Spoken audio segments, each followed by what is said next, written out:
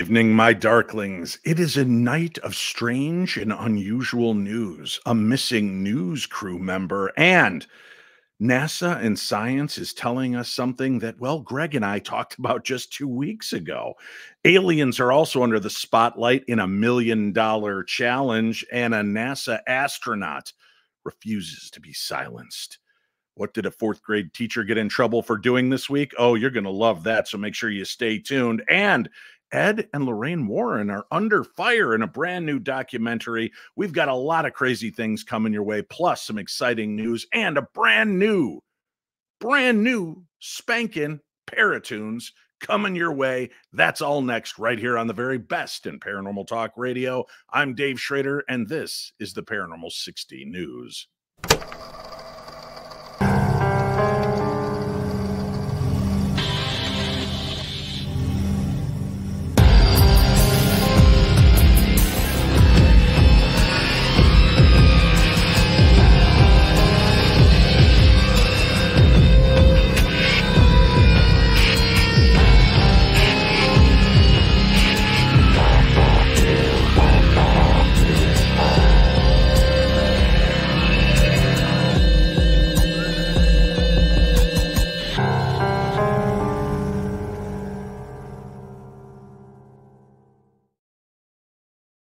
Oh, yes, my friends. It is time for the very best in paranormal programming, at least tonight, right now on this channel that you're watching. There's no other good shows besides me right here, but thank you very much for tuning in. Ladies and gentlemen, let's bring in co-anchor for the night, news reporter par excellence, Greg, the paranormal detective Lawson. Greg, good to have you back, sir. Man, I am so glad to be here. Chachi is fighting miserable traffic. You said Texas traffic is out of control this week, huh? Yeah, man. There's a lot of construction going on I-35 and all around. And, it looks like the economy's good. They're fixing stuff. People are out traveling and buying junk. So Chachi might get in at some point tonight. He was so bogged down in traffic, literally left at 2 o'clock this afternoon from his destination, so he would be home by 7. He is still not home. According to the GPS, Greg, it's telling him, don't look forward to seeing him for at least another 30 to 40 minutes. Wow. So he may get here. He may not. We don't know. And by the time he gets here, he's just going to need to go straight to a bottle. He might just be slapping the bottle into his mouth and drink it along with us for the remainder of the show. Yeah, probably. Yeah, we got a lot of cool stuff going on, and Greg and I are here right now, trick-or-treat bags in hand, and I'm about to tell you what you could put in our bag that will make us very happy. Oh, not super stickers and super donations. Those are great. I mean, feel free to do so if you wish, but you know what would help even more? Rate and review this program. That's right. If you listen to us on Apple Podcasts, Spotify, Podcast Addict, Podchaser, Castbox, or Podbean, any one of those, you can rate and review this show. So please consider doing so. Rate and review the Paranormal 60. Give it 5 stars because it'll just feel good. You'll get tingles in special places. And write something nice like, boy, that Greg is one handsome fella. I sure love the news whenever Greg is on. Just something kind and full of love for us, because in the month of October, it is our month to hit it strong and learn to meet new people and increase our reach. So please help us out, and you do that by rating and reviewing the show. For those of you watching live, hit that like button. Hit it now. And then for those of you watching later on, hit that thumbs up, the like button, and remember to subscribe so that you never miss a minute in the very best in paranormal content. I have to be careful with that tagline, because our network's getting bigger. Our network's getting bigger, and I think people are going to start getting a little owly when I keep referring to myself as the best in paranormal. But you know what? I'm bringing people under my umbrella, Greg, which means they're the best.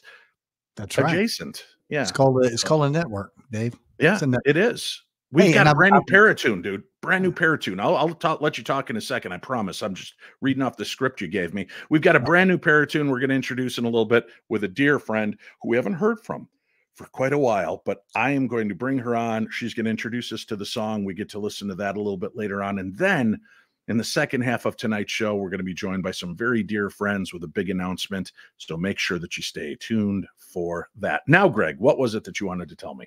No, I was just saying I missed you, Well, man. I before hadn't you seen you do in a that, while. just let me go on it. No, I'm just kidding. You missed me. Thanks, buddy. Yeah, dude. I don't know. I was It's actually regretting not being around on Wednesdays. It was weird. it's okay, buddy. You know, you have a life, and I want you to live that life as full as you possibly can. Yeah. Well, That's you've been traveling too, so I mean, Lots of traveling, and as a matter of fact, thank you for throwing that out to me. Let me just make a quick mention. I'm gonna be at see how that Scarefest works. this weekend, October 20th through the 22nd at Central Bank Center in Lexington, Kentucky. Shane Pittman's gonna be there.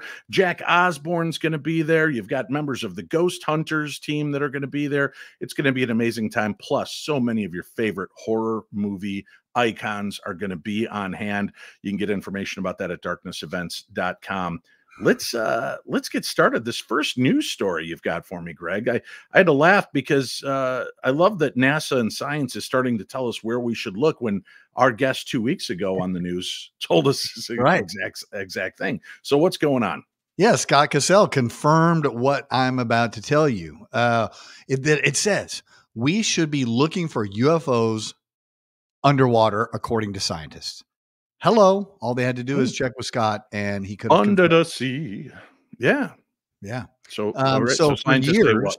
what? Mhm. No, the scientists say for years, people have claimed to see UFOs in the sky, but until recently, the reality of these aircraft has been widely disbelieved until Mhm. 2023, when the Pentagon and NASA finally admitted they too have seen these things and are studying what we now call unified aerial Unified. unified aerial phenomena. Unified. Yeah, That's for words is the for hard. the for the Unidentified Paranormal underwater 60, submersibles. Yeah. yeah, Yeah. for the Paranormal 60 crew, they're called UAPs. However, Yeah. so far the Pentagon and NASA have only been speaking to UFOs as they saw above the ground or above in the sky. And it Mhm. seems that they've forgotten to search the best hiding spot, which is, look at these folks down there in the ocean. That's Now, right. have you actually seen this formation that they have off the Baltic Sea? That's what's on Yes. our screen right now. They call it Yes. the Millennium Falcon, and the Yeah. overviews of this thing are bonkers. It looks like the frickin' Millennium Falcon is at rest on the Yeah. bottom of the Baltic Sea. I'm pretty sure something happened there. I'm not Yeah. sure what it was, but something happened. Look So up anyway, Millennium Falcon, Baltic Sea. You'll thank me later for those of you that Millennia. aren't looking at the Too photographs. bad it's not the Millennia Falcon. Not Anyway, not bad at all. Millennium Falcon's just even better. yeah. Yeah. Professor of Marine Environmental Sciences Brian Helmuth of Northeastern University explained, if I were investigating an alien planet like Earth, the ocean Mhm. would definitely be the place where I would start. Not only does it comprise a vast majority of living space and living organisms on Earth, but it also comparatively unpopulated by the species called humans that seem to be hell bent on destroying the planet. UFO Mm. experts have always assumed that aliens could use the world's vast oceans to hide after being spotted or avoid being seen at all. Hmm. Humans have only recently developed the technology to begin diving deeper into the oceans and find out what's down there. But even with this capability, the oceans are so vast, it would take lifetimes, not lifetime, lifetimes to explore it, as well as the fact that the oceans and they are perfect hiding spots for these particular vehicles. It's also important to note that most UFO researchers agree that these vessels can easily move from air to water. Documentary filmmaker Jeremy Corbell explained to the press, it's understood that they disappear into the water, leading to the hypothesis that these objects are transmedium and have the ability to transverse space, air, and sea without destruction, seemingly defying what known laws of inertia are.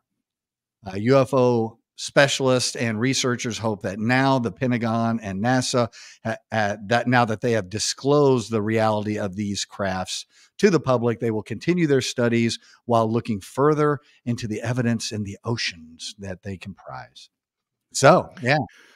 Yeah, now what was it, 2 weeks ago on Wednesday night, we not only did a little bit of news, but we interviewed a gentleman that we met. This guy's a famous National Geographic, filmmaker and underwater dive specialist who came upon an insane craft. If you missed that show, go back a couple of weeks and go listen to that, because the responses we're getting are phenomenal. People are blown away by it. I've had people that have seen and witnessed the same thing or similar.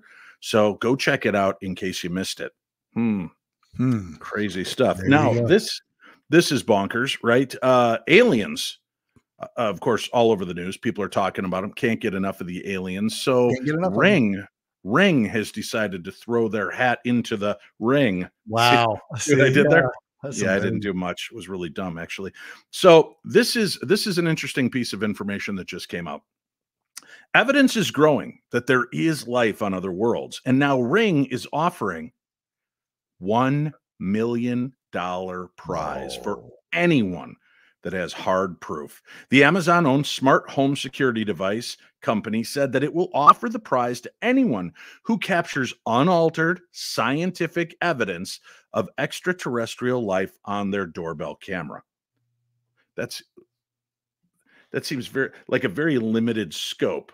So you can capture this, but only on our door camera. So like if you wake up in the middle of the night and they're in your room, do you have to go run down to the front door, take it off, run upstairs with it and film them, or they won't accept the footage? That's a great question, Dave. It's bonkers. That's why you're a newsman.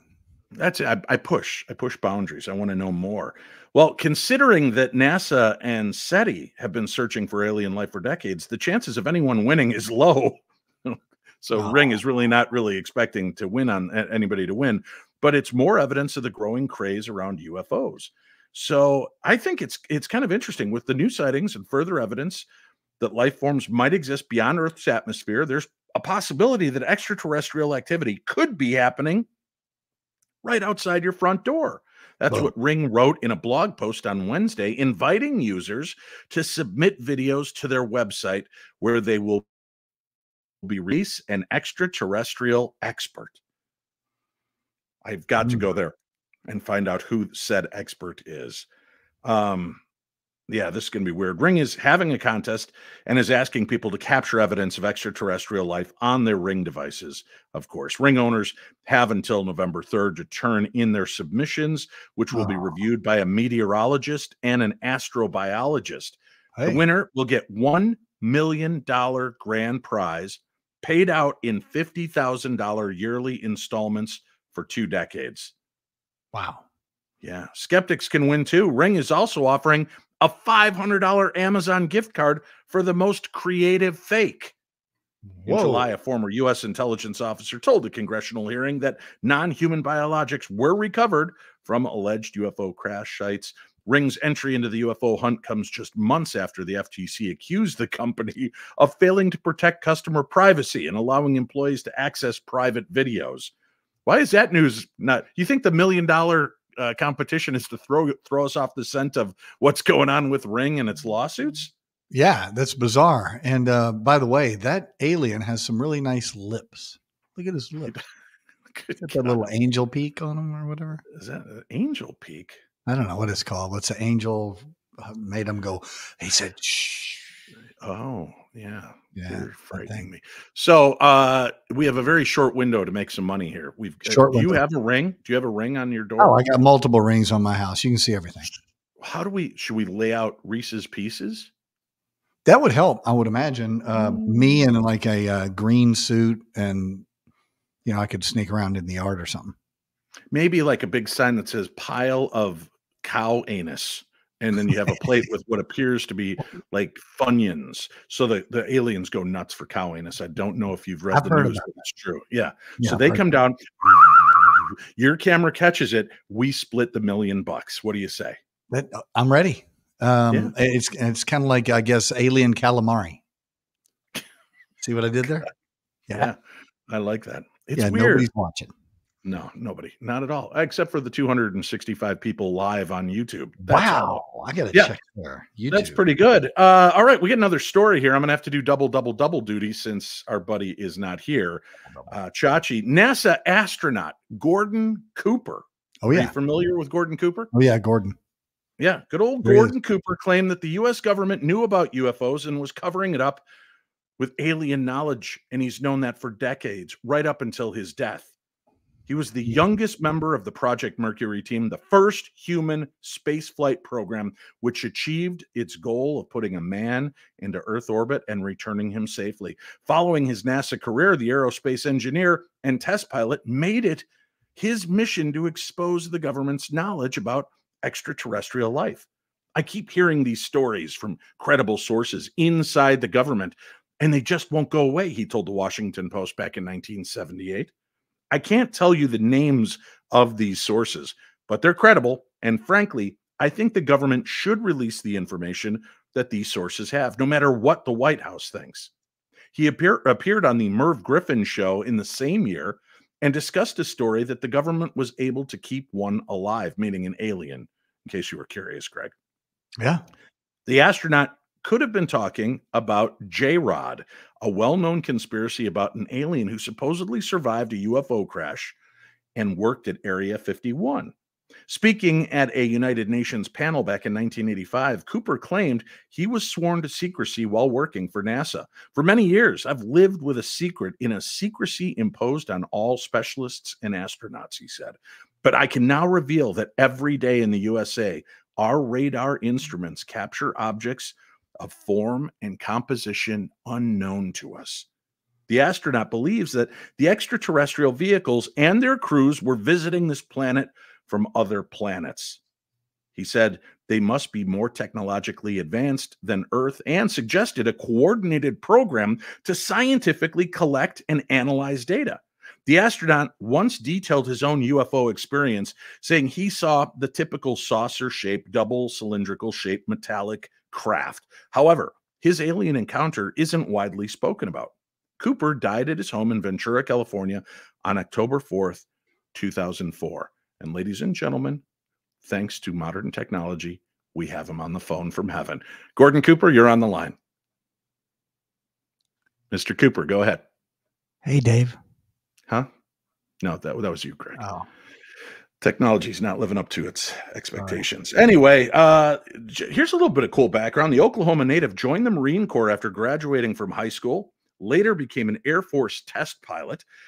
There, he became fascinated with the space program and was named one of the Project Mercury astronauts in 1959. The astronaut piloted the Faith 7 spacecraft on a 22-orbit mission in 1963, then went to space for a second time 6 years later. He served as a command pilot on the 8th day 120 Revolution Gemini 5 mission. Man, it's a badass right there. Sitting in a beer can, flying around. Crazy. Gotta love it. That is some power. Speaking of some power, you know, doing the show, we get an opportunity to talk to amazing people with amazing gifts. And I have got one of those people coming up right now. It's time now for ParaTunes. Thank you. Thank you very much. Yeah, this powerful singer is amongst us now. You might recognize her from her stints on Darkness Radio back in the day. She is out there touring the world, or at least parts of Minnesota and North Dakota, singing her beautiful heart out. And she is here to share a brand new ParaTunes. Kaity Hart, welcome to the Paranormal 60. Yeah, I'd like to see that. Nothing has changed with you, nothing. Dave. Oh, yeah. Literally nothing. It's all the same. Mm-hmm. Wow. All the same. Love that. All the same. No, it's good. We're reaching more people. We're doing it on video now. These moving pictures, Kaity. I think they're going to take off. It's within like what, 6 years or so. I mean, videos. My God, the interwebs. Wow. The interwebs. And Greg is working diligently to figure out a way that he can turn your computer into a holographic projector so that the Paranormal 60 news crew can surround you in your living room and drink while we tell you the stories. My God. Yeah, that's only another 25, 30 years off. So just around my 85th birthday, it's going to be off the charts. Let's get going here. You have got an amazing band, Sunflower Fox and the Chicken Leg. There it is. There it is, buddy. I will tell you that I'm a little disgruntled because it sounds like you're kind of ripping off my band, which is Hillbilly O-Face and the Flannel Wearing Five. I got to be honest with you, but listen, none of us can sing or I dance. heard the name of your band and I was like, I'm just gonna rip off Dave and I hope nobody notices. So too late. Too late. So you've got a song that you've been putting together for a while and you thought would be cool to premiere here on our program in time for the spooky season. Give us a little background on the song we're about to hear.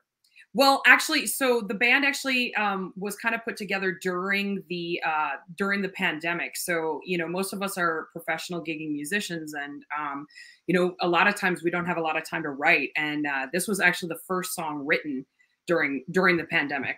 So, yeah, it's been a long time coming. This was written way back in April of 2020, and it's just coming out now. Mm-hmm. Produced by. Oh, go ahead. No, go. Produced by. Ron Nevison, who you may know from the Rolling Stones, The Who, Heart, Kiss, Vince Neil. Not familiar. Did he work with any bands we'd recognize? No. Anybody? I'm just curious.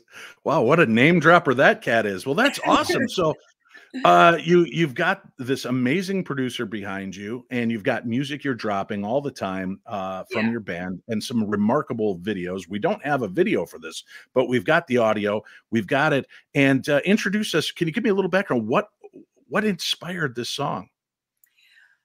You know, what inspired it and what it kind of is about now are two very different things. There will be a music video. My goal is to get it out by Halloween because it's spooky, but Lord only knows. Because, you know, I'm learning how to do video editing. But anyway, you know, what kind of inspired it, honestly, was when the pandemic first was coming out, like everybody was trying all these different ways to get rid of this virus that we had no idea how to get rid of. And they're trying all sorts of different things. So there's a lot of like comments about sage and crystals and running away from it and things like that. And that's how the song started, because we were all just like locked away and kind of being shadows. That's how it started. What it is now and what it means now are two very, very different things. You're not going to give us a little hint as to what this means now? Is that a more personal? Will we see some of that in the music video when it comes out? When you see the music video, then you'll know. Ah, all right. Well, when the official video is out, send it in to me. We'll air it again on the show in its entirety. But ladies and gentlemen, without further ado, Sunflower Fox and the Chicken Leg with Shadow Girl.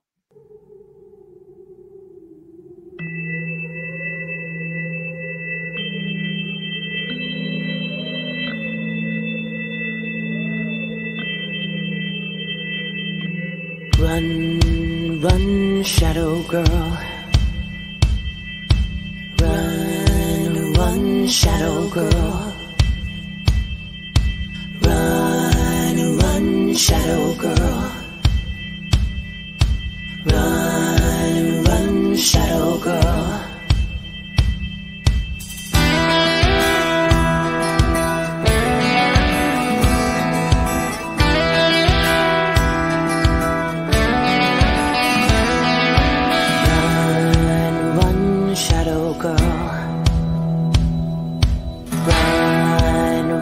Shadow girl, they don't want you, they don't need you.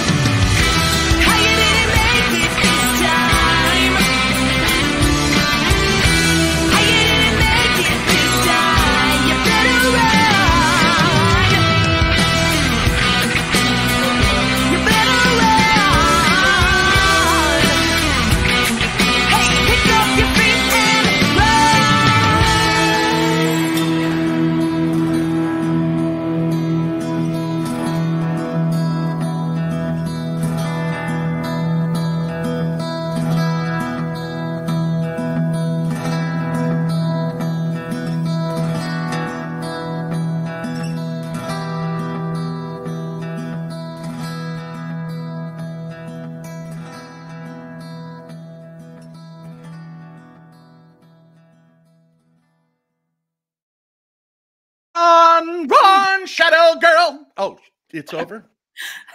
Excellent song, Katie. When we were recording it, we kept saying "Run, Runs, Shadow Squirrel" like over and over again because we just kept having to sing that. You guys are gonna make me cry with all these really nice comments. Like, oh my god, it's super. Well, people sweet. want to know where they can stream it. I have a link on today's show for your page and how people can find you, listen to your songs, and find more information. And I have a link to your website so people can also go follow along and find out where you're going to be performing. Yep, it's on all streaming platforms already. We accidentally released it a week early because we just hit a wrong button. That happened. Yep.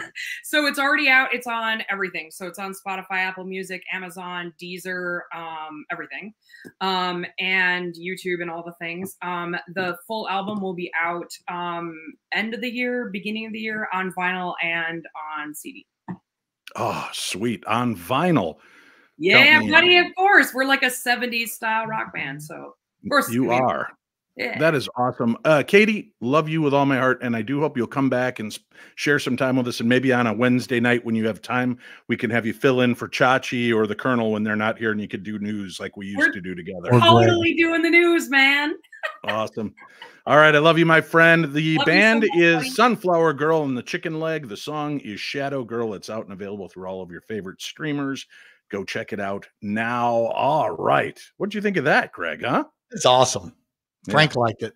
That power voice. I absolutely love her power voice. Amazing. And you know what's cool?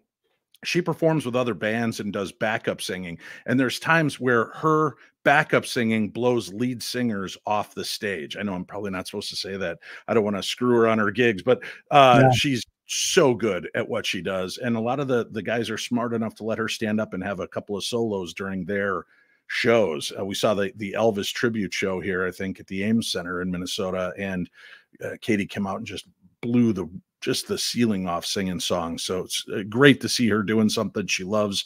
And for those of you that are longtime fans of my programs, you recognize Katie Hart, who used to be a part of our news team back in the day. And she said she'll come back and play with us from time to time. So that'll be exciting. I'm looking forward to it. Thank you, Katie Hart. All right, Gregory, we've got some things to talk about. We've got more news to share. We've got a big announcement coming up in just a little bit. But before we do that, I do have a few things that I have to mention. First up, come see me at Scarefest. That's this weekend, October 20th through the 22nd in Lexington, Kentucky. Tickets and information are at scarefestweekend.com. Scarefestweekend.com. Right around the corner, Halloween weekend is almost here. You want to go out and investigate? Come with me and Medium Scotty as we go to the haunted Shanley Hotel in Napanoch, New York. There are tickets and information and ways to come see us, hang out, ghost hunt with us, meet and greet, and have some fun. Again, all that information is at darknessevents.com. And then this November, the 9th annual New Jersey Para-Unity Expo is taking place in Woodbridge, New Jersey. Usually it was a one-day event. It is now a full 2 days, lots of great talks. You get to meet some of your absolute favorite paranormal entertainment people. The Ghost Hunters crew is going to be on hand. The Ghost Brothers are going to be there. Adam Barry, Chip Coffey, Chris Smith, and Mike from the Tennessee Wraith Chasers. Destination Now Project Fear will be there. John Zaffis, you'll see me out there as well. And it's just going to be an amazing time. I hope that you'll consider coming on out, finding more information about that again at darknessevents.com. And a big thank you and welcome to Parabox and paraboxmonthly.com/P60. If you are a fan of all things strange and unusual, then you want Parabox. Each month you get a beautifully detailed t-shirt, soft, perfect fabric, amazing different things from aliens and monsters to ghosts and haunted locations. And on each shirt, there are blended in clues and a card that you get so you can actually try to break the ciphers and win amazing prizes. For more information, check out paraboxmonthly.com/P60. Wow. All right, we're back. We're back. Let's get into a couple more news stories before we make this big announcement. Let's Are do you it. ready, Greg? Yeah, I'm ready. All right. The story is yours, sir. Oh, it's mine. Here we go. Yeah. All right. Let's talk about fourth grade teacher shows students Winnie the Pooh horror movie. Didn't turn it off despite the pleas of terrified children. That's what I'm talking about. What the You know what? deuce? I'm all about teachers trying to teach children about disappointment. Uh-huh. Uh-huh. Yeah. A fourth grade teacher in Miami is facing backlash from parents after showing his class the 2023 horror slasher film, Winnie the Pooh, Blood and Honey. Oh, yeah. Yeah. Couldn't pick a better Uh-huh. title than that. Yeah. No. The film was reportedly shown to students on Monday, October 2nd, Winnie the Pooh, Blood and Honey, which was made after the 1926 Winnie the Pooh book entered the public domain in January of 2022. It allows murderous versions of Pooh and Piglet as they terrorize a group of who? College women. Oh, yeah. Mhm. Of course. Yeah. The background on this is crazy, right? Christopher Robin stopped coming because he grew up, and finally he returns with his girlfriend, and he wants to show them 100-acre wood. And when he gets there, it's desolate. It's a barren wasteland, Oh. and there's body parts and blood everywhere, and they unleash the Pooh. Oh, man. I just love that I can use that term, unleash the Pooh. Yeah. You did it. It was Yep. beautiful. Mhm. According to Michelle Diaz, parent of one of the students at the Academy of Innovative Education in Miami Springs, the unnamed teacher didn't stop the movie, even though there were kids saying, "Hey, stop the movie. We don't want to watch this." Yeah, because that's what kids say about horror movies. So Diaz also told CBS News that the class were exposed to 20 to 30 minutes of a movie. Yeah, 20 to 30 minutes of a movie called Winnie the Pooh, Blood and Honey. Yeah. The release statement said the Academy of Innovative Education has become aware that a segment of a horror movie, Winnie the Pooh, Blood and Honey. Yeah. Right. And was shown to fourth graders that was not suitable for that age. Our administration promptly addressed this issue with a teacher and has taken appropriate action to ensure the safety and well-being of the students. We are actively monitoring our students' mental health, and counselors and principals are already met with those students who have expressed their concerns about Winnie the Pooh, Blood and Honey. Now, I've seen the news story on this, and they talked to the teacher, and I think they call him a professor in this fourth grade class. And he actually gave them a choice. He named a couple of movies, and Winnie the Pooh, Blood and Honey was the one they selected. Of course. So he played it for them, and he felt like, no, you chose this. You're going to sit there and watch this. And the consequences. He's teaching them consequences. Right. The administrators are not seeing it that way. So I put together a GoFundMe, not for him, but for me to drink more, because obviously I thought my school life screwed me up. This guy's got so much more on top of all the teachers we ever had. He's so great. Yeah, that's Great insane. Now, why would you do that? Yeah, Blood and Honey. That should have been the clue to you. This is not the movie for your fourth grade class. You know, I don't. That's why I'm asking. Yeah, I'm pretty sure if I was in fourth grade, I would want to be watching Winnie the Pooh, Blood and Honey. Blood and Honey. Yeah. That's pretty I much. do remember. I went to a Lutheran grade school. And do you remember the old Jiminy Cricket films when we were kids that would teach you about, you'd watch it and be like fire safety or whatever. And he was matches and stuff. Right. Yeah. And he's like, singing his little songs. And halfway through, somebody edited in an adult movie clip that was about 2 minutes long. Wow. And all of us in our little Lutheran grade school sat there. I bet y'all were screaming, "Turn it off. We don't want to watch this." We were such a provincial school. We didn't even have PE class together. So boys had PE class, girls had PE. There were a lot of questions to be answered after that. Yeah, a lot of questions. Very strange. Speaking of a lot of questions that need to be answered, the Warrens, believe it or not, are back in the news right now, and not as you would have thought. I mean, with Halloween right around the corner, you would think that there's some, people love their shows, their movies, their documentaries. Sure. Well, the brother of a so-called possessed boy is accusing Ed and Lorraine Warren of being con people in the new The Devil on Trial documentary now on Netflix. Most folks know the names Ed and Lorraine Warren from the Conjuring series, a hugely successful billion-dollar supernatural horror movie franchise that claims to dramatize the real-life ghost hunting adventures of the Warrens.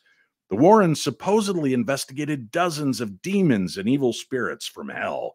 The popularity of their tales is no accident because the Warrens made themselves famous by writing books and carefully planned media campaigns. The Devil on Trial provides insight into how exactly they found their book subjects. So Carl Glatzel was 15 years old at the time when his 11-year-old brother David Glatzel made headlines for being possessed by the devil. The boy's mother, whom Carl described as having her own agenda in the film, believed her son had been taken over by an evil spirit in the year 1980. She called the Warrens. Carl recalls the Warrens arriving at his childhood home, sitting down with his mother and David at the kitchen table to describe what might happen and how it might look if David were to be possessed. Would you say this is front loading? Yeah, a little bit. Yeah. Well, you're not wrong. They were saying he could start cursing at you, spitting at you. He'll grunt and growl like a savage, Carl says in the film. My concern was, why talk about the subject when he's sitting right there? This 15-year-old kid's got more common sense than to do this, knowing why would you say this in front of it, right in front of his brother? And sure enough, it wasn't long before, you guessed it, David was cursing, spitting, and growling like a savage at his mother, Carl said. And the Warrens showed, that was a very sexy growl, very sexy possession.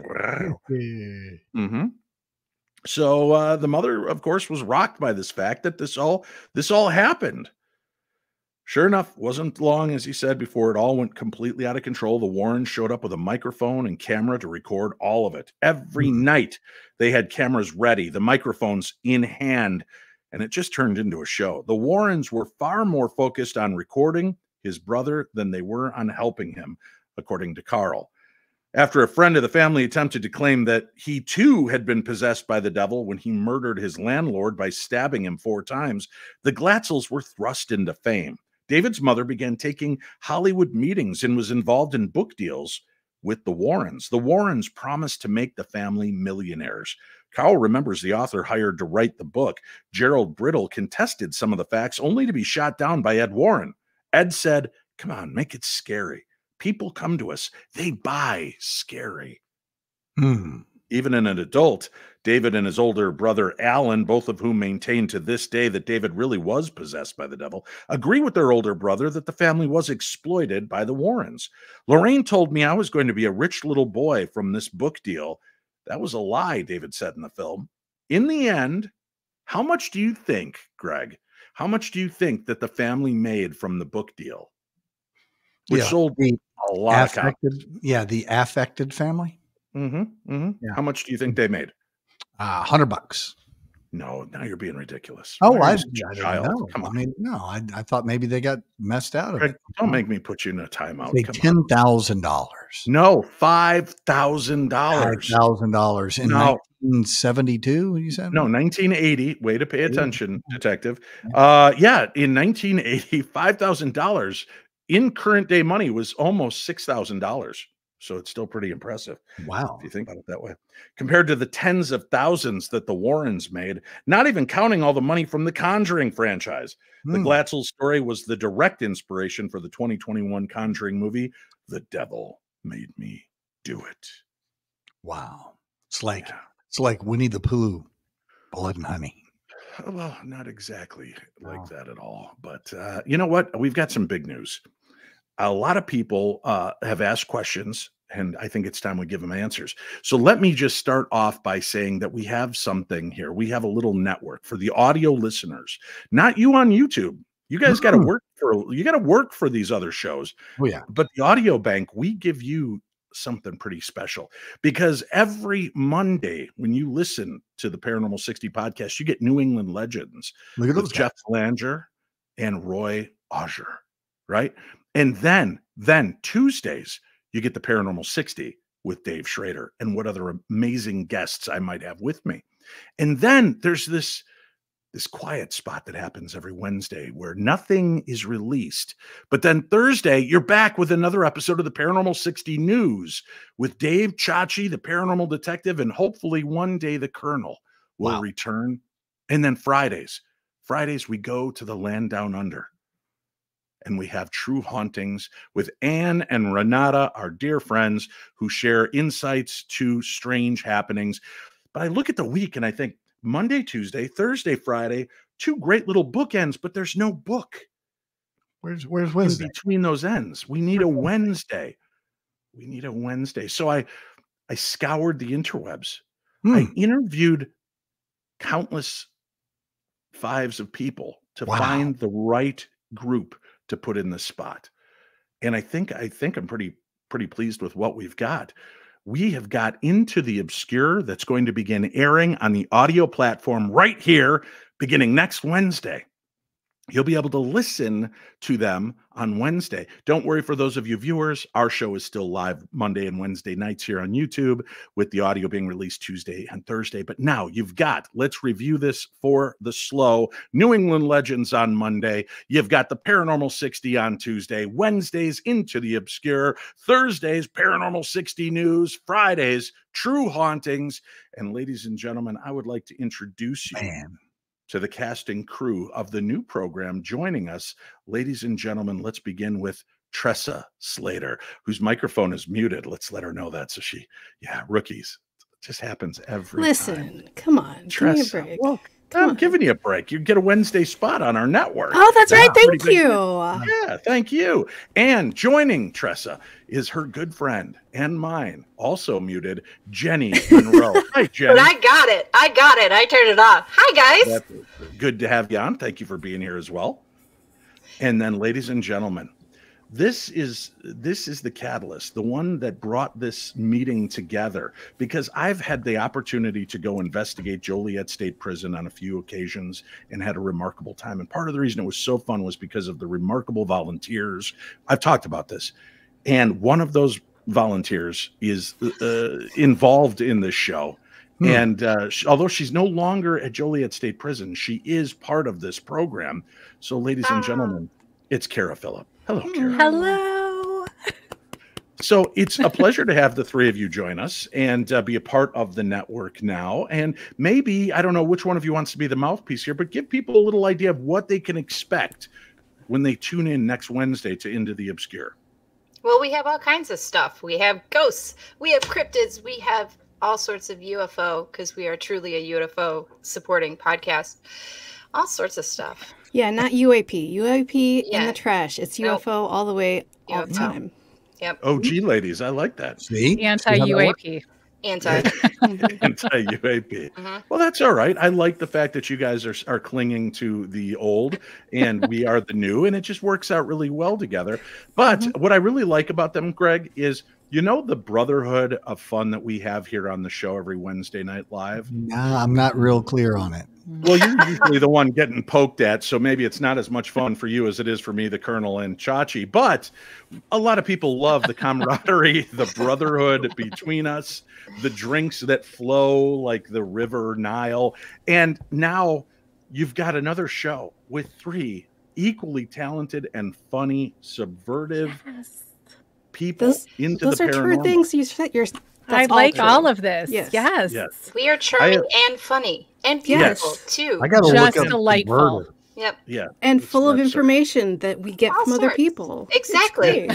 We just have them come on and tell us the information. And we just well, smile. that's the secret for all of us, Jenny. 1 hour at a time. Fill it up. What? Oh, Jenny's had to go. Oh. Sorry. Oh, no. Jenny. And no. The connection we established. There she is. We're looking forward to having you guys join the network, and I think you guys are going to bring a lot of fun. And I always have people tell me, Dave, why don't you have more women on the show? I have a lot of women that are guests on the show, but now I'm expanding our network. So you've got Ray and Jeff on Monday. You've got me on Tuesday. Now the Wednesday is filled with these lovely ladies from Into the Obscure. Thursday, it's back to guys. And then Friday, more women. See? I'm trying to balance the whole nature. And I kind of feel like, all right, but Dave, only 2 days with women? Well, Jeff Belanger and I, You got cat. we all own cats. So there's automatically that affinity between all of us. But we're excited to have you guys be a part of this.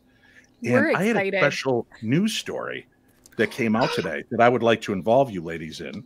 Do tell. Yes. We are I'd love in. to see if you guys fit this. I don't know if you heard about this, but back in the day, there was witch trials. Oh, I've never heard of this. What are you talking about? Really? It's Your true. mouth. There was no such thing. Where? In 1692, when Columbus sailed the ocean blue. I don't think I was might born be off. yet. I don't know. Might I don't be know. off. 200 years. Yeah. What was that? So there was people being put to death for practicing witchcraft, and I was a little thrown. Greg, let me ask you this: you're a detective. What would you say if you had to pick the top 3 things that someone would have to do to be considered a witch in 1692? What do you think those 3 things would be? Well, you bind them and see if they'll float. Okay. If they're made of wood, they're probably a witch. Oh, made of wood. Not on the list, but an important note. Yeah. Yeah. Okay. That's you're asking me what I would do. Yeah. I would check and see if they're made of wood first. Okay. Oh, just generally, how would you like eyeball somebody and be like, oh, that's a witch? A crooked nose, a cat, a broom. Yes. All things I would have put on the short list. Not there. So far, you're batting 0 for 2. Wow. So A wart? Does she have a wart? A wart. Yeah. Hold tight. Let's look at wart. this list. Ladies, I need to know, and I see if you're surprised. I need to see a show of hands on how many of these certain things. And Greg, you can go and play along as well.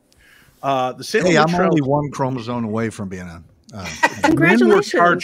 Men were charged as witches as well. Yeah. Yeah. The Salem witch trials were one of the darkest times in history of the United States, claiming the lives of several innocent people accused of being witches. But what did you have to do to be considered a witch back in 1692? First of all, you have to be a woman. Show of hands. Does anybody feel that? I'm a woman. 3 of you. Inside. Not looking so good for them. Yeah. If you're a woman, you probably would have been blamed for making deals with the devil. Throughout history, women were accused of witchcraft more often than men. And in Salem, 19 people were hanged for being witches. One of those 19, or out of those 19, rather, 14 were women. Only 5 were men. People believe that women were more prone to sin than It's men. true. Yes, You did eat the apple. You ate the apple? obviously. We have more fun. Exactly. We have more fun. Exactly. We're better. Yeah. Also, the standards are just really different for us. So Yeah, that's true. it's hard to win. It's hard to win. Yeah. All right. So far, 3 of you are in the first category. You're a woman. Here's another one. You must have a mole, a freckle, a birthmark, or a wart. Do any of you have those? Everybody has those. I'm Yeah. sorry. Warts? I'm sorry. What is going on with you? I'm sorry. I was just going with No mole. warts. I mean, I didn't admit the warts, Tressa. Everyone has Yeah. a freckle. Everyone has a freckle. Yeah, Come on. Everybody has freckles. Yeah. And a Everybody. birthmark. And Not moles, everybody. yeah. I don't have a birthmark. It was a regular occurrence for witch hunters to search suspects' bodies, especially when those suspects were women. Women. They were looking for moles, freckles, or birthmarks. If any of those were found, they were interpreted as the mark of the devil. The devil's marks were described as raised or flat patches of skin. So it could be raised or flat. So Now, any. this is where you could get in trouble, Greg, especially right now, looking at the tone of your face, the coloring. If your skin was red or blue or purple or brown in color, yes, that or white or that look right there. Witch. Witch. I nailed it. Mm-hmm. You're going down, man. Starting to worry about I'm ready. what I've lined myself with here. This is not good news. All right. So far, women, moles, freckles, birthmarks. Okay. Here's one. Birth moles. Here's one. I think I'm automatically out of the loop on this. Married, but I have too few or no children. Oh, yeah. Oh. That's you and me, Jenny. I mean, you're safe. Too few What's too or no? few? Too few. That's or not for you no. to ask, woman. It's true. out their Well, clothes right and let me there, look I'm a for a witch. I am mole. questioning Yeah. a man. I have 0. I have 0 of those children. I have one. Just So deal with it. Just go with it. one already show of feels like hands. not enough. Show of hands. Who has too few or none in the children category? Oh, so all of you. It feels like too many with 2. I mean, that's already a lot. Yeah.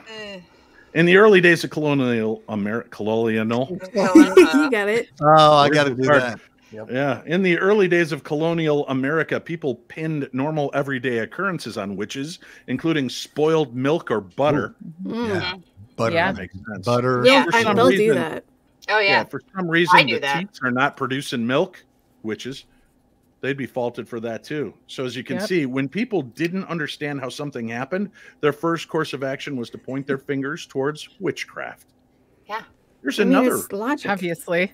Yeah, here's another sign you may be a witch back in 1692. You've exhibited strange, stubborn, or unladylike behavior. Can I see a show of hands? Do any of you? Greg, hands up. I've seen you be very unladylike. I am some kind of unladylike. You know what? I'm just kidding. I'm very ladylike. I've been. We've all hung out with you, complimented trust by- us. You were a liar. You were a liar. Dave knows. Yeah. Stop lying. Oh, hey, you guys are not alone apparently, because Mercedes says I fit all those as well, being black and Hispanic. Wow. Oh my God. Yep. Unbelievable. Done. She's done. Whatever they can find to convict you, that's what Sandra says. Hey, come Typical on. witch Yep. nonsense. Come on. It is. Typical. That's what a witch would say. I mean, Sandra, come on. And what they find are lady parts. That's what Yeah. makes you a witch. Right. Yep. yeah. Okay, here's the last one on the list. Oh boy. Nipples? Uh-oh. Yes. No, It is right. Well, you Isn't have it like an those, extra too, one? so you're extra. Yeah. we all have them. Greg, I thought so too. Wait, You what? are An No, extra nipple. not was always the don't thing. listen to Greg. Can The we- show is called The Paranormal 60 with Dave Schrader. Just ignore Purple Man. I over don't there. know. Can we continue saying the word nipple though? Just Yes. No. Oh. In fact, Here's another clue that you are a witch. You are of low economic status. Hey, oh. Show of hands. I mean, Yeah. Oh man. Those who were unable to support themselves financially were prime candidates for being accused of witchcraft. For example, Sarah Good relied on the community for assistance, often going from house to house begging for food. Because of this, she was disliked by neighbors and became one of the first women to be charged with witchcraft. weird. Witchcraft. What is going on with you, Dave Schrader? I don't know. So having He's hung around around with these beautiful ladies and watching them It's odd. drinking out of half-drank glasses of booze people leave behind automatically, I've seen their witchy ways. Somebody left this drink here. I'll drink. Yeah. what a waste. Not Oh, anymore. Call me Sarah Good. Let me calculate the findings. Oh, burn the witch. Yeah. When Monty what? Python jumps up to say burn the witch, you're screwed. At least I'm going down in good company. Hey, instead of just running you guys out of here, now that we've had fun at your expense and proven to everyone that you're witches, and you have a show called Into the Obscure that'll be airing on the Paranormal 60 audio podcast channel every Wednesday, would you mind if we shared a few more news stories with you and you can weigh in on your thoughts on Please these things? do. I would love it. that. Okay. Greg, are you okay sharing the stage with these talented people? You know what? I'm open to whatever, Dave. I'm easy, and I'm He just said happy yes. to Go be ahead. here. Yes, he's so excited. Greg, you know what that makes me think more of you? Buffalo Trace? Burn the witch. No, Burn the witch. it's Buffalo Trace is talking. I got to go to Egypt earlier this year, ladies. Wow. And I got to see Egypt in its raw form. I got to see all the things that were driving people crazy back in the day. Yeah. And this was a strange bit of history that I'm about to shed on you guys. I said shed. You did. Thank you. Yeah, that's all right. There. I Spatter. heard something else. A misunderstanding. Mm. A misunderstanding spawned a medieval mummy-eating trend. Wow. Yeah, Yeah. ancient Egypt captivated cultures around the world long after its heyday. Egypt mania can be seen everywhere, from the early 19th century French architecture to American fashion in the 1920s to Hollywood epic films. But before the Egyptian revival or Tutmania, Europeans in the Middle Ages were taking their Egypt obsession to disturbing places. Many of them were desperate to get their hands on an authentic piece of mummy, not to own as an artifact, but to ingest as medicine.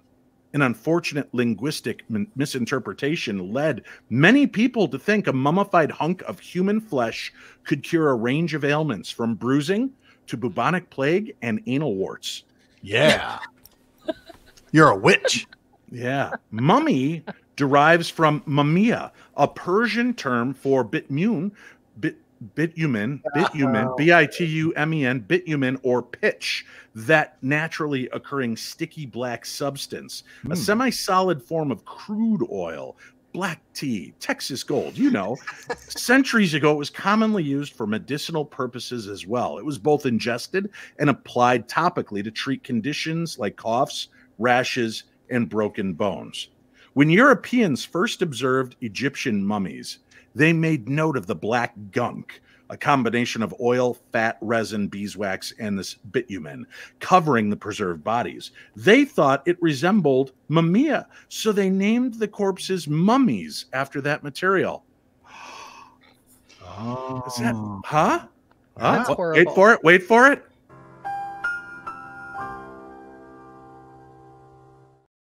Or you that's know. good. Yeah. That's good. Don't you feel like you hasn't learned eaten- something? Who hasn't eaten mummy? Really? I mean, I honestly, haven't.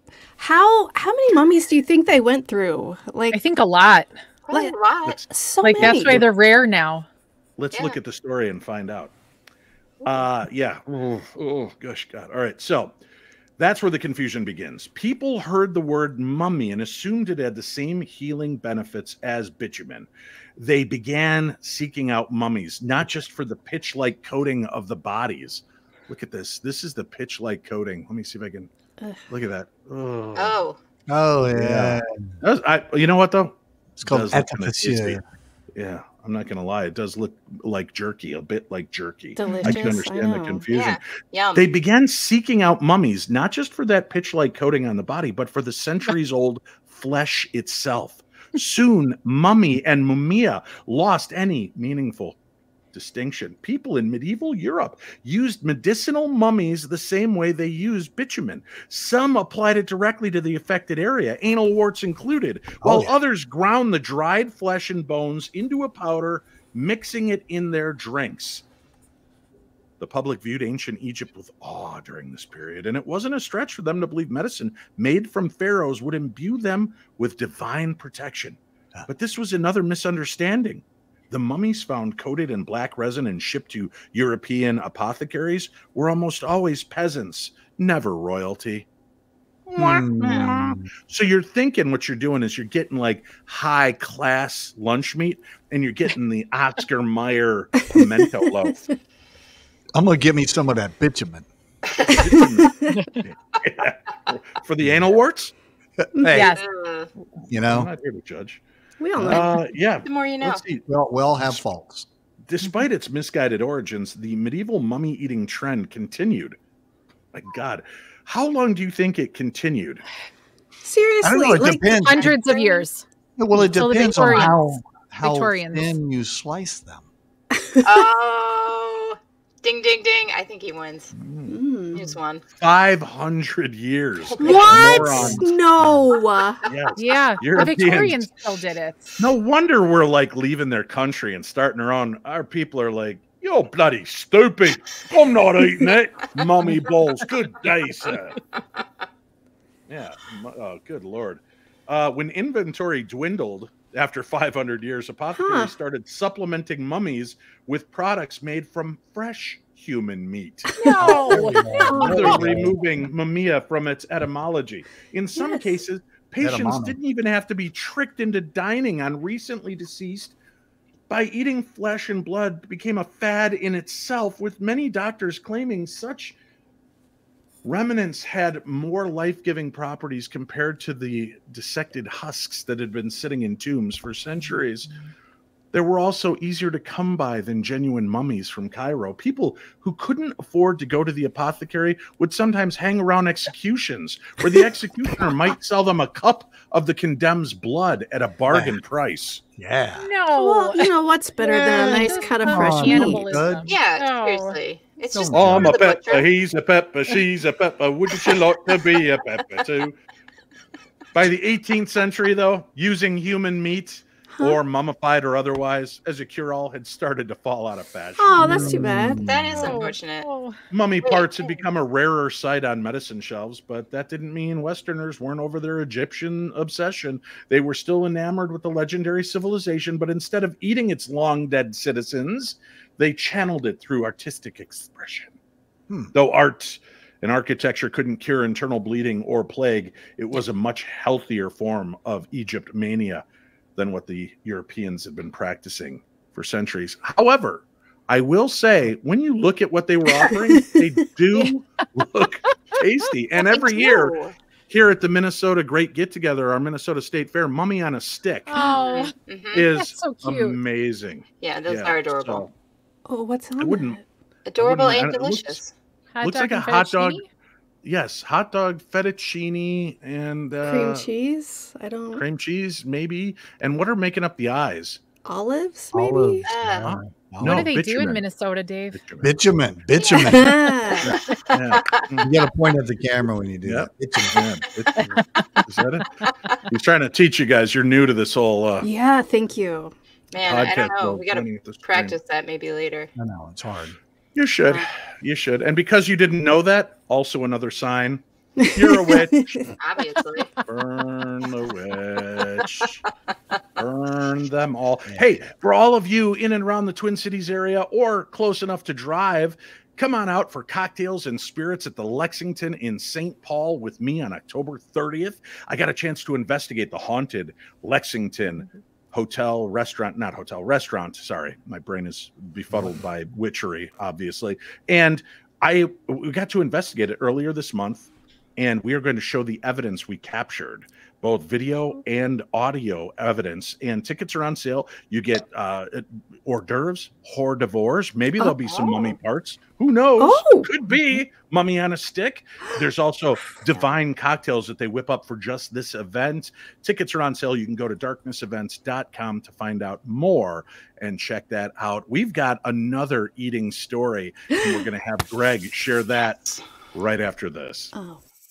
Innovation, creation, vitality, and joy are the pulse of mysoultopia.com, with many custom creations for the mind, body, and spirit, along with classes, intuitive sessions, coaching, and healing energies. mysoultopia.com strives to bring sophistication with a twist to the metaphysical and the holistic market, while raising the community's vibration and channeling the new paradigm, which means new and exciting adventures for all. mysoultopia.com is utopia for your soul. Visit mysoultopia.com, your one-stop shop for all your metaphysical needs, offering hand-selected crystals and crystal jewelry with prices to fit every budget.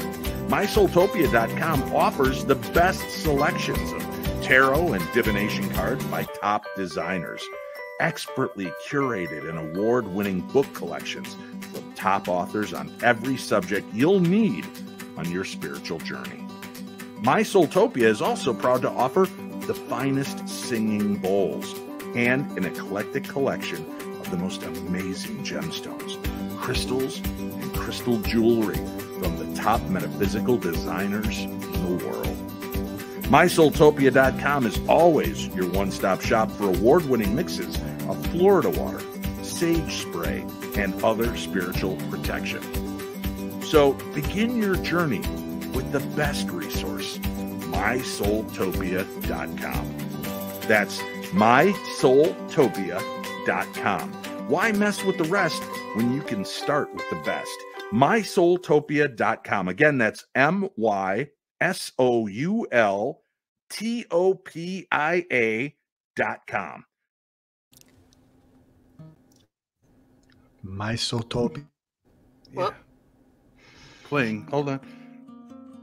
Are you like so many others, coming into abilities that you don't understand and unsure where to safely begin this journey of exploration? Well, award-winning psychic and medium Michelle Welch has the answers. Michelle Welch is the author of the award-winning book, The Magic of Connection. Stop cutting cords and learn to transform negative energy to live an empowered life. In this book, you'll learn how spirituality and intuition can help you heal your inner wounds while staying connected to the people that you love. Author Michelle Welch shows you how to work with the energies that connect all people, and you'll learn to transform and transmute negative energy in ways that support your personal spiritual journey and help you reach a more powerful and meaningful life. In her newest book, Spirits Unveiled, a fresh perspective on angels, guides, ghosts, and more, Michelle teaches you how to identify and deal with the spiritual energy around you every day. Each chapter features a specific kind of spirit and teaches you how to sense its presence, identify and connect with it, and set the boundaries you may need, all while demystifying the process and making it easy and accessible to everyone, from the beginner to the expert. You'll learn how to understand elementals, connect with an ascended master, protect against psychic attacks, astral travel, and more. Providing meditations, visualizations, and inspiring stories, this book helps boost your intuition and spiritual experience. Unleash the real you. Get the books, The Magic of Connection, Stop Cutting Cords and Learn to Transform Negative Energy to Live an Empowered Life, and Spirits Unveiled, a fresh perspective on angels, guides, ghosts, and more. Buy them now wherever you purchase your books or by using the link on today's program guide. Life is confusing enough. Why not make it easier with award-winning help from Michelle Welch? How amazing. So make sure that you support all of our advertisers, and I put a list of them in every show program guide. Please go use those links. Take advantage of the great deals that they have available for our listeners and friends and followers around the world. It means a lot to me, and it means a lot to them. We try to pick the advertisers and the people that we're a part of so that they are part of our community as well. All right. I do want to make a quick acknowledgement because we've been doing the show so fast and furious. I haven't had a chance to acknowledge the super stickers. Grace Hope throws us $5 from the great state of Canada. That's not a state. It's kind of like the 51st state. Let's be honest. That's weird. Yeah. Ben Turner drops $10 on us with a super sticker. Lena Litinois said it's Taco Wednesday. Just saying. Go get him, Gregorama. Thank you. Nice. And Tony drops another $10 bonus on us. Thank you so much, Tony. And then, ladies and gentlemen, drum roll, please. Lil Sprite puts $50 in our Rip clap for this guy. Yeah. All because you made me laugh from the start and that amazing song. I want to thank all of you that do take a few minutes to make donations. Those of you that can, thank you for doing it. This is by no means solicitation. I'm not asking you to do it, but if you want to, it would be better for your soul if you did. If you don't, you're probably going to burn in hell. I don't make the rules. No. I'm just here to share them with you. True. But seriously, thank you to everybody who donates and kicks a little love our way. And you can also Venmo at Paranormal60. And Todd, I get the money every week from you. Thank you so much, you and your lovely wife who've attended our events. Thank you for showing that, and so many of the other people. Some don't want me to, I guess, mention their names, so I won't do that out of respect. But we are back. This is the Paranormal 60 to 90 minutes, and we've got more stories to share. Joining us tonight, we have the cast of Into the Obscure podcast. That will be, you can find them live Tuesday nights, or you can find their audio right here on the Paranormal 60 audio network every Wednesday. And it's great to have you ladies be a part of our family. So thank you for being here. We're very excited about it. Thank you. Kind of beyond excited. Yeah. There was some dancing involved. Maybe that's a show. Beyond excited. Beyond I'm trying not to excited. show my hand. Yeah. That's for that extra content. Just reeling it back. All right, Greg. We've got a couple more stories to share. Greg, what have you got for us? Yeah, all these stories that you've been telling is making me a little hungry. So, a woman dies after eating chocolate given by palm reader who predicted her death. Oh, convenient. Crazy. Yeah, in a bizarre case from Brazil, a woman named Fernanda Valos Pinto died after consuming chocolate given by a palm reader who had predicted that she would die soon. The mysterious death of Pinto happened in August of this year. The shocking incident happened in Maceió, which is as you know, a hotbed of fortune tellers. Oh, I know. Oh, yeah. When Pinto was walking in the city center, she was stopped by an old woman who asked to read her palm. The old palm reader predicted that Pinto had only a few days to live. Then the woman gave Pinto a chocolate as a gift. Recalling how Pinto died after eating the chocolate, her cousin, Bianca Cristina, shared the details. Fernanda vomited. Her vision was blurred. Her body was soft. It was a matter of hours, Christina told Globo One. Her body was soft. Soft. She normally ran it tough. I didn't know poison chocolate makes you marshmallowy. Normally people say flaccid, but she didn't want to say flaccid. Okay, yeah. Maybe are we not going to talk about?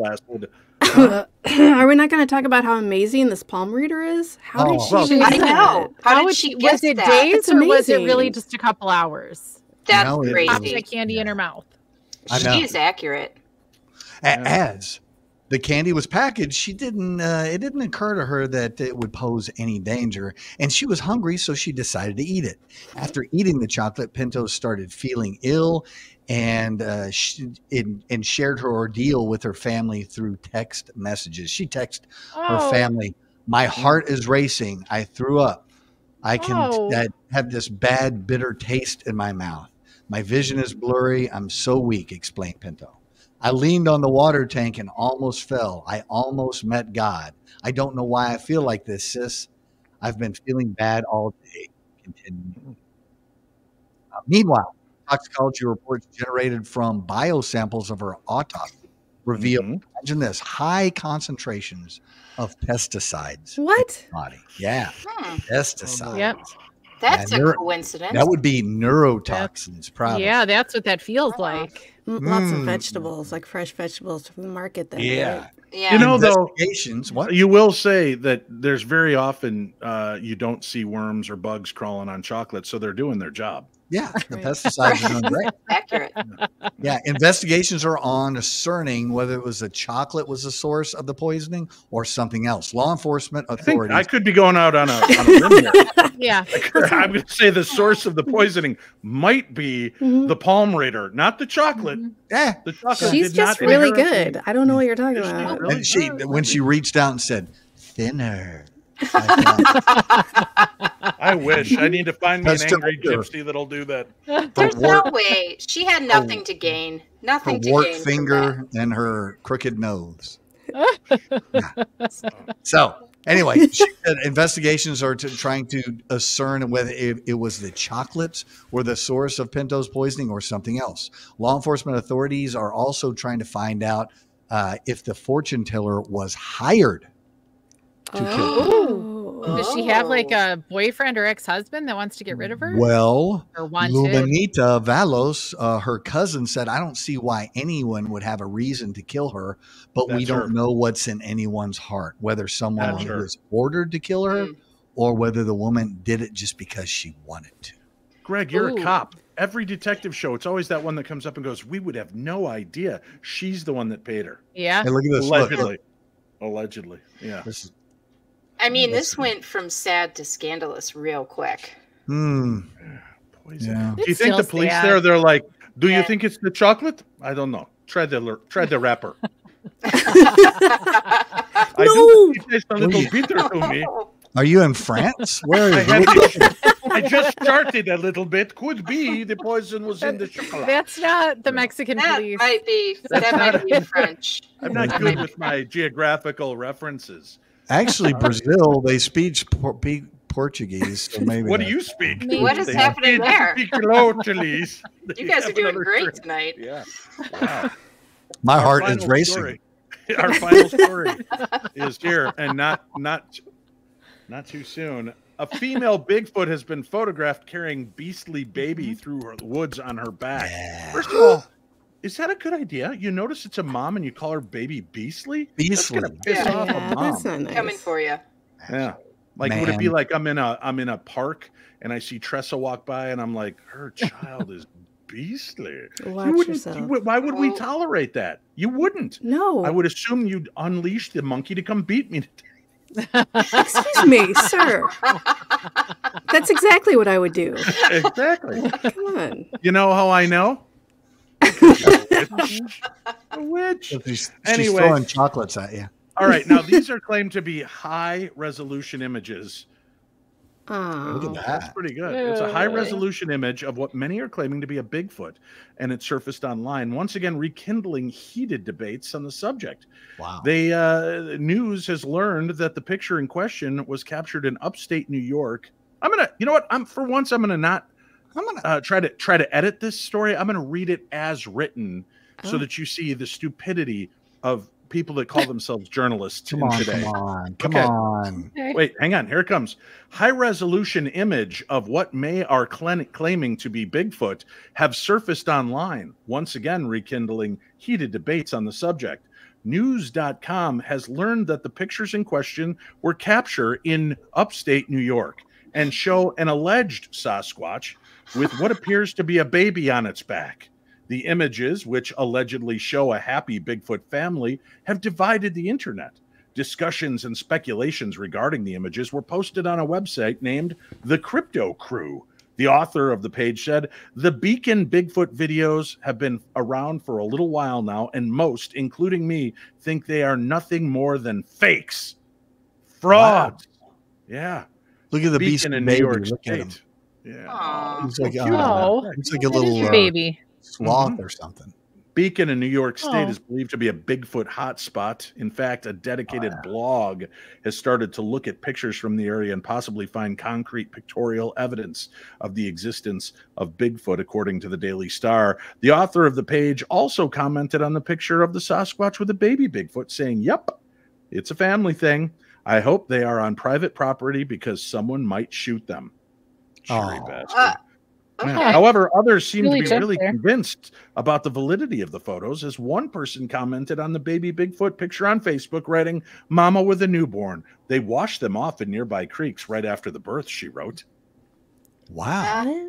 Huh? what's All happening? right. That's Why would you need to wash them off? Hold on. I'm getting breaking news. They have actually been able to go in using satellites to get a closer image of the Bigfoot and her baby. Let's take a look. Oh, so cute. I can't see how anybody could deny that.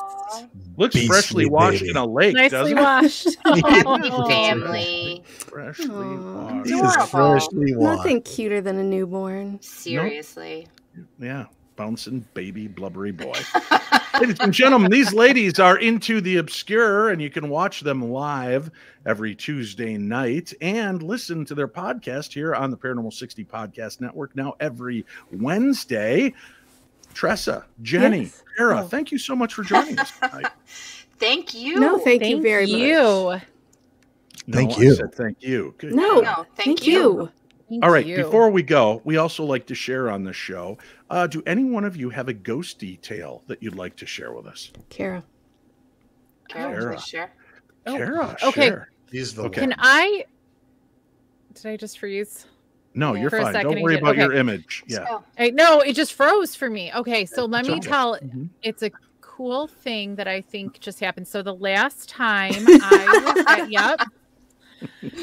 the last time I was at the prison, it was the weekend you were there, so that was really exciting. And that night, two of Rob Johnson and Nikki, who you also know, turned around and saw me behind them. It was my doppelganger. And I was actually with you in a gallery, and they came running in saying, "How long have you been here?" And they both swore up and down that they saw my doppelganger, which is pretty, it was the first time for me being seen as a doppelganger, but it's pretty normal for us to hear voices of people that we know or see them. But at your event at the school that we just went to a couple weeks ago, somebody came to me. Their friend had taken a picture earlier that day down the gallery, and you can see a little tiny doppelganger me down at the end of the gallery during the day. So the same gallery, they saw me like behind them, like outside the gallery at the end, and I was like way down and when I saw the picture, I just like, I could just feel it, I knew immediately. And yeah, no, that is my coolest thing. Why is this the first time I'm hearing this? Seriously, though. What are you talking about? You were there when she showed me the picture. I wasn't. No. What? All of us were. The whole time. I got to rethink this whole podcast thing. Thank you. These kinds of secrets. Well, maybe they'll be with us. In front of everybody. Come on, Maybe man. they'll be with us next week. Maybe they won't. But I can tell you what will be here next week. Go to the Paranormal 60 swag shop and get your Paranormal 60 News Crew t-shirt. And you can get the Funko Pop style of each one of us on the shirts for the Paranormal 60 News Crew. And don't forget, with the holidays right around the corner, looking for that special pumpkin stuff and gift? How about Messages from Mothman, the book by Greg Lawson? Wow. Yeah, with a forward by Chip Coffee Cup. You can get that book on Amazon.com or by visiting Greg's website. And what would that website be, Greg? It would be greglawson.org because I'm an organization. Oh, yeah. Look at you, fancy. Or theparanormaldetective.com. Yeah, Greg Lawson, Messages from Mothman is out and available right now. It is so hot that even Popeye needs to put that fire out. Look at it go. Yeah. Yep. So thank you, ladies, for joining us. Thank you to Sunflower Fox and the Chicken Leg for being a part of the show tonight with their song Shadow Girl. We've got links for Into the Obscure in today's program guide and to find Sunflower Fox Band as well. Until next week, when we're back again with more fun and more paranormal hijinks. For Greg Lawson, I'm Dave Schrader, and you've been listening to the very best in paranormal talk radio, no matter what the internet says. We are the Paranormal 60 News.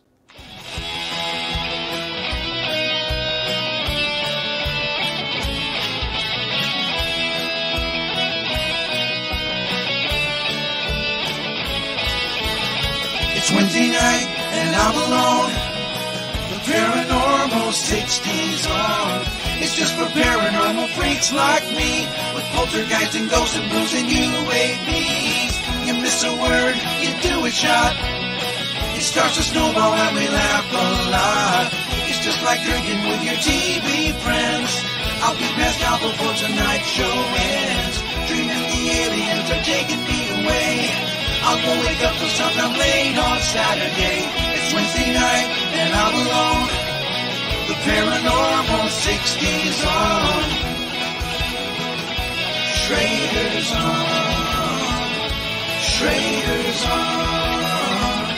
Schrader's on. Chachi and the Colonel and the Paranormal Detective. All these traders copy and they all will be directed. He's got protective bracelets and some crazy magic tricks. Even Scully cannot save him from the voice of Stevie Nicks. Schrader's on. Schrader's on.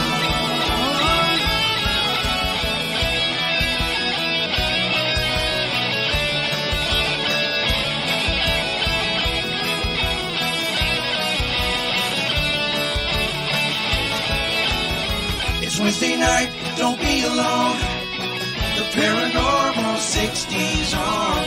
Now one day Dave might even put me on his show. There's a ghost in my mom's basement, man, I live down there, I know. It's Wednesday night, don't be alone. The Paranormal 60's on. Schrader's on.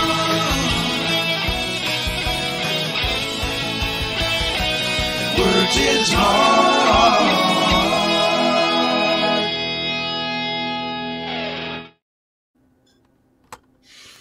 Burn the witch!